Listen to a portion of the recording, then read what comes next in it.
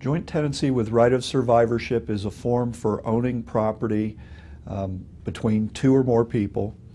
such that when one of those folks dies, title to the property passes to the survivor automatically and without the need for any sort of probate.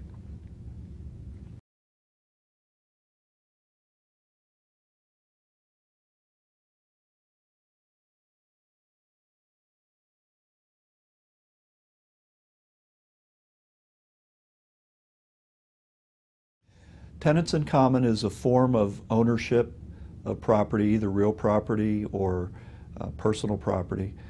where you have multiple owners, more than one, but there is no survivorship component to tenancy in common, which means